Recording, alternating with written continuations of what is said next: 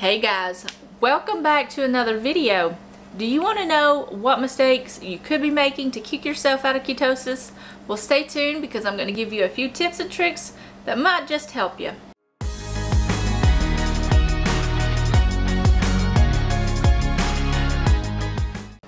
Hi guys, welcome back to another video. In today's video, I'm just going to be sharing with you a few tips and tricks that could possibly be knocking you out of ketosis. Now, keep in mind that everyone is different. Your bodies are different. So some of these may be kicking you out of ketosis and some of these may not be kicking you out of ketosis. So please, please, please check your ketone levels and check your blood sugar levels. You can use the Keto Mojo, you can use the Keto Coach, whichever one you prefer. There's many brands out there that work rather well, so just keep that in mind that everybody is different and some of these may or may not be kicking you out of ketosis. So with that being said, I've got my little computer here and I've just got some items on here that may or may not be kicking you out of ketosis. Now, like I said, they may be kicking you out and they may not be kicking you out. So just make sure you're checking your ketone levels to make sure you're in ketosis. So number one is not counting your macros. Now, I know this is kind of like a double standard because when you first start keto, you do not want to count your macros. You just want to eliminate as many carbs and as much sugar as possible in your diet so that way your body gets acclimated to the keto lifestyle.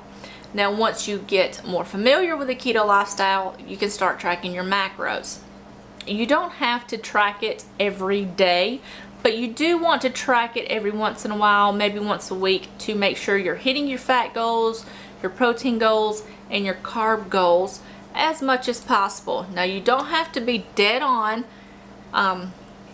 whatever goals you have for, you know, say you're 70% fat and you get in 60%. As long as you're trying to reach that goal as much as possible, you're doing fine.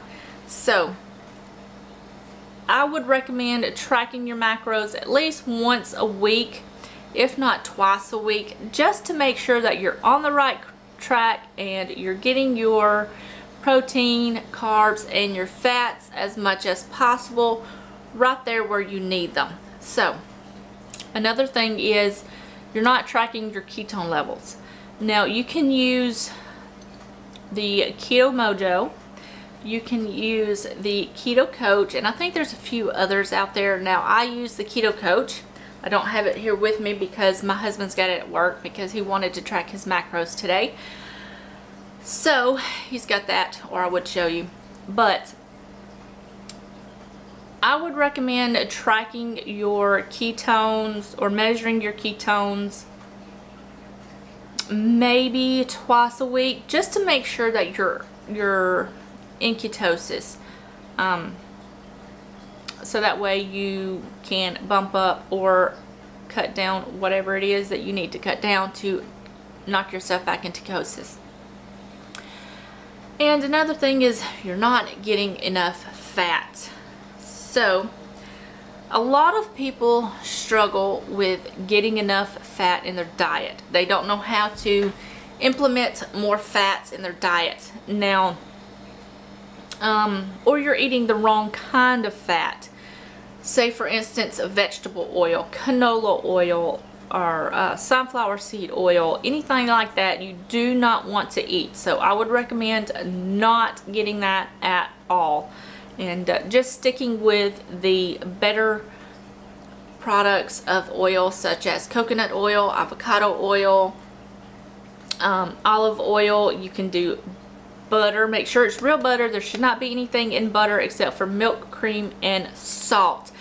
Or herbs if you do an herb butter, or garlic if you do garlic butter, or anything like that. Just make sure there are no bad ingredients in your butter. So you can do tallow, you can do ghee, you can do bacon fat. Like if you cook bacon, just let your grease cool down a little bit, pour it in a jar, store it in the refrigerator, and it adds so much flavor to your meals. So make sure you're eating enough fats, and make sure you're eating the right kind of fat. So you can not only oils and butter, you can do avocados, you can do nuts, you can do salmon, excuse me. You can do MCT oils. Peanut butter is really good for healthy fats. You can just, like me, if I'm having trouble reaching my fat goal and say I've just got just a little bit of fats to, you know, reach my goal, I'll get a scoop of peanut butter and I'm good to go. I'll sit there and eat the peanut butter right off the spoon. Or you can do macadamia butter. That's really good. You can do any kind of macadamia, any kind of nut, like macadamia nuts are really, really good. Or almonds, peanuts, anything like that is really good to help you reach your fat goal. Just keep in mind it does have protein in it as well, so it will bump up your protein a little bit as well. You're not eating enough, or you're eating too much protein. Now, when I say this lightly. When it comes to protein, it's a fine line, okay? You can eat, if you don't eat enough protein, you're going to establish hair loss. Your skin's going to get like a little bumpy or anything like that, and that's when you know you want to bump up your protein. Now, when I first started doing keto, I wasn't eating enough protein, so I did notice a significant amount of hair loss. Now, I did bump up my protein to, you know, reestablish my hair growth back, and I did implement collagen into my diet as well. So make sure you're eating enough protein, but you're not eating too much protein. Now, like I said, it's a thin line, because having too much protein will kick you out of ketosis, but you want to have enough protein where you don't have hair loss. So try to reach your protein goals as much as possible so you don't reap the benefits of hair loss. So keep that in mind, to eat enough protein but not too much protein. This is why we track our macros, so that way you know you're on the right track with your protein, so you don't notice any of that. Now, let's see. Like I said before, you're eating bad oils. Just please stay away from the bad oils. Don't eat the vegetable oils. Don't eat the sunflower oil or canola oil or anything like that. Make sure it's really good fats, really good butter, stuff like that, so it benefits your body instead of hurt your body. So make sure you've got the good oils, the good fats, and everything like that, so that way your fats are on track and your body is utilizing those extra fats and it's burning those fats. Another thing is you're eating too much dairy. Now, when it comes to lazy, dirty keto, you're going to eat more cheese than one would normally eat, but you want to limit that. You don't want to eat yogurt every day. You don't want to eat cheese every day. And I'm not saying that you can't. You do you, but I would limit the amount of cheese or dairy that you're having within your diet. Now, when it comes to butter, you can never have enough butter. It flavors you know, your meals really well. It helps you boost up that fat. But when you do dairy such as cheese or milk or yogurts or anything like that, you want to try to limit that. Every now and then, a little bit every day is fine, but you don't want to overdo it on your dairy because it will kick you out of ketosis if you eat too much of it. So just keep that in mind. Sorry guys, my battery died. But as I was saying, just make sure you limit your dairy products every day. You don't want to eat too much. So keep that in mind. Another thing that could be kicking you out of ketosis is you're eating too many carbs. And the whole point of keto is being in ketosis and limiting your carbs. So make sure you're not going over your carbs for the day because it will kick you out of ketosis. So make sure to keep an eye on your carbs. We all know that bread, pasta, sugar, cereal, and things like that have so many carbs in it, and you want to eliminate those as much as possible. Now, I'm not saying you can't have a cheat day where you eat a burger or you eat pasta or sushi or whatever it is that you would like to have. Just make sure that next meal you get right back on track and you go right back into your keto lifestyle. Some vegetables like potatoes, carrots, and squash have carbs as well, so limit those vegetables as much as possible. Now, I'm not saying that you can't have those in a limited amount.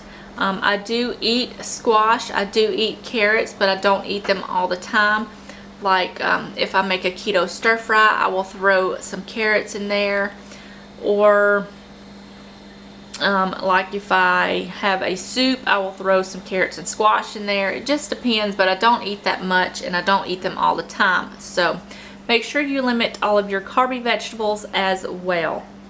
And another thing that may be kicking you out of ketosis is not taking care of your microbiome in your gut. Make sure you're eating enough fiber, bone broths, kimchi, sauerkraut, pickles, some vegetables that are fermented really help with the microbiome in your gut, and it helps everything smoothly. It makes everything go well and helps produce enzymes, which helps aid in digestion. So make sure you're eating some fiber or fermented vegetables, so that way your gut health is on point and it helps aid in digestion, and everything smooth is, everything is going smoothly. They also have a lot of prebiotics and probiotics in it, so that way it, like I said, it helps aid in digestion and it helps break down your foods and digest it better. So everything is running great. And another thing is you're not drinking enough water. Something as simple as water can kick you out of ketosis. So make sure you stay hydrated.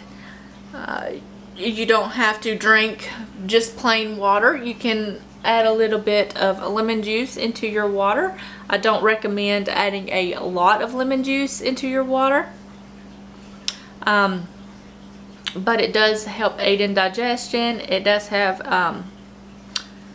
enzymes in it that help flush your system out and helps your gut. So a little bit of lemon in your water will help boost up that flavor. You can also drink ketones that will help you get in your water. You can drink unsweet tea that will help get in your water. Coffee, I know coffee is a dehydrating drink, so I don't recommend drinking coffee until you've had your water. Make sure you drink your water first before you drink your coffee, or drink your coffee and then have your water. Just make sure you're flushing that coffee down with a lot of water, so that way it doesn't dehydrate you in the process. You can add a little bit of mineral salt to your water. That will help your body retain a little bit of that water and help it hydrate your body. I don't recommend using table salt. You don't want the iodized table salt. Make sure you're getting like the pink salt, the Celtic salt, or the Redmond's real salt. just so it helps you get in those minerals that are depleted in your body during the keto diet. So let's see. Yeah, I think that's all that I have.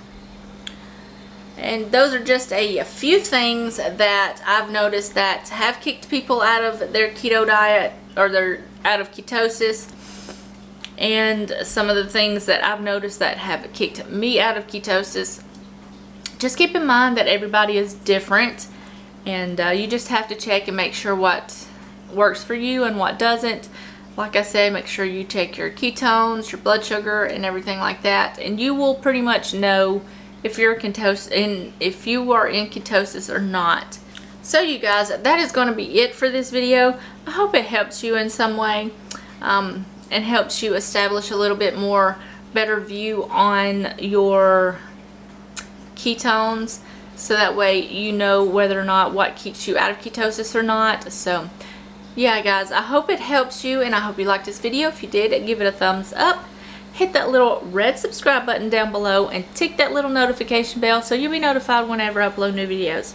I upload new videos every single week, guys. I will see you guys in the next video. Bye.